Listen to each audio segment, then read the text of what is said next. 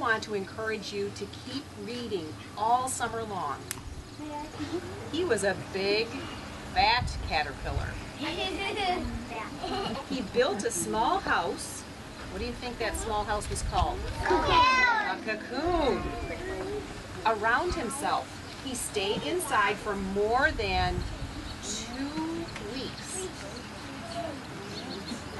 Then he nibbled a hole in the cocoon, pushed his way out, and a very beautiful butterfly. He was a very beautiful butterfly.